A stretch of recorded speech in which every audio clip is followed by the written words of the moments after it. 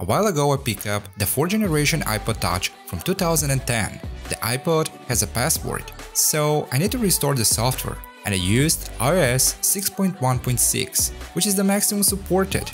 The iPod has a lot of scratches, so I took the polish paste and started with the long polishing process.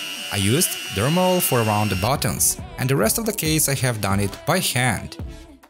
Finally, this iPod is looking better than before. There are 2 spots on the display, but this is not affecting the functionality. The touch is working pretty fine, the battery still keeps pretty good, so listening to music won't be a problem.